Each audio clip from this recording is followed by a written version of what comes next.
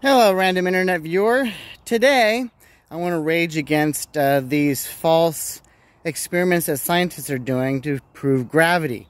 See, they're lying to you. They've known how gravity's worked since the 60s. And I'm going to prove it to you. One, that it's a particle. And two, that they've known since the 60s how it works.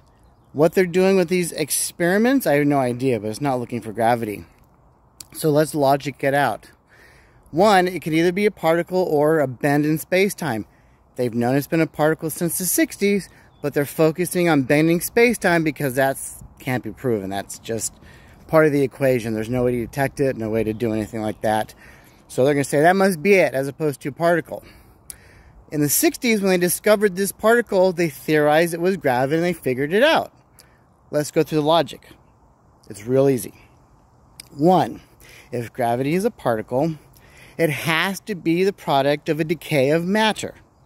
So since all matter has gravity, matter, which is electrons, neutrons, or protons, has to decay to produce gravity, or a graviton.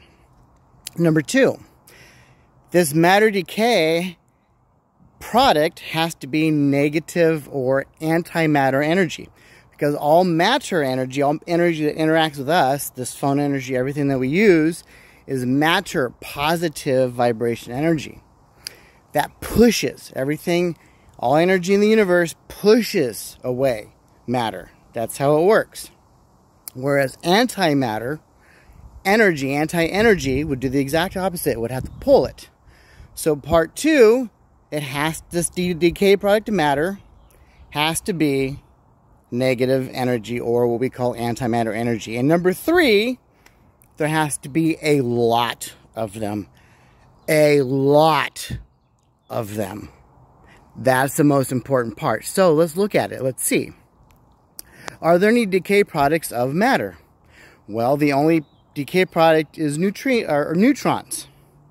Now, when a neutron decays, it produces an electron and something called an antimatter neutrino, which is a negative energy packet, negative energy neutrino. The only product that decays from matter are neutrinos and electrons from a neutron. So, are there a boatload of these neutrinos? Yes, there are. There's more than can be counted per inch of square space. Almost like there's enough to be made by every neutron decaying. Now, you're probably thinking, okay, if a neutrino really is gravity, certainly scientists have figured this out. Certainly they've done experiments and they've decided to a T. Nope, this isn't it. That's where the fun part is. You guys look it up and you tell me what you find, because I was flabbergasted at what I found. So again, scientists have known since the 60s what matter is and what gravity is, I'm sorry.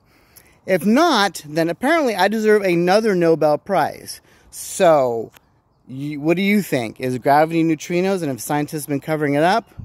Or do I deserve yet another Nobel Prize?